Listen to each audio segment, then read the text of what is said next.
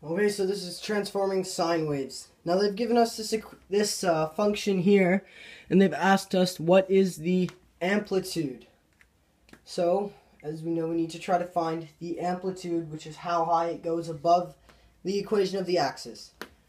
Now, if I were to draw a normal sine wave, sorry about the drawing, it would go like this, with this point being 1, and this being -1. Now, if I'm translating this function using this, like using these translations, that -10a value means that this will go like, it'll be the same, except it'll go up like this. So this will still be moving 90 degrees over, just like this, 90 degrees, except this will now be 10, and that will be -10. And for this one, the equation of the axis has changed in both, as it's been moved down 10. So this would be -10. So it'd be starting from -10. That would be the equation of the axis when this equation of the axis is 0.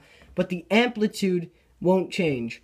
So in the original sine function here, the amplitude is 1 because it goes up 1 and down 1. And here, using this value here, it's only going up 10 and then down 10. So, therefore, using this function here, looking at this, the amplitude of this translated function, the amplitude will be equal to 10 because it's now going up 10 and down 10 instead of 1.